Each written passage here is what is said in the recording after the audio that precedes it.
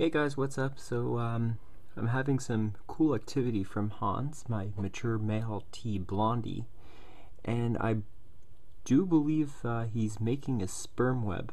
I noticed he's webbing consistently all over the place, and yeah, you can see his charge up pedipalps. So I want to know if it's a good idea to pair him up with my female. As you can see, he's webbing all over. I'll show you my female. She's right over here. She last molted on November of 2009, or December, I believe. I do have a video of her actually molting, and I want to know if I should mate her right away or wait until she next molts. Kind of want Rob C's opinion on this because he tried to mate Zilla a couple of times and she molted out in her sack. So hopefully I don't want this to happen.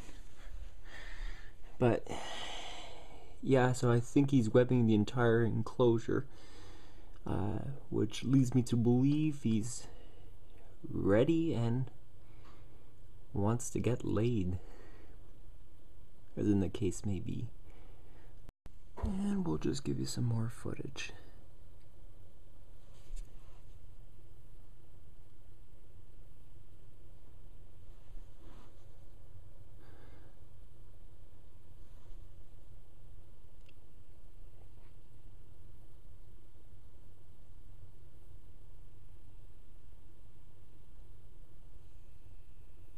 Let me just put on zooming in. Yeah, it looks like a sperm web.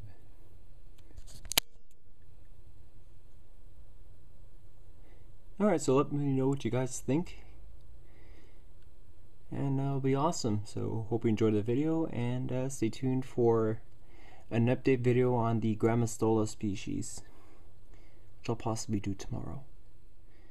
Alright guys, peace.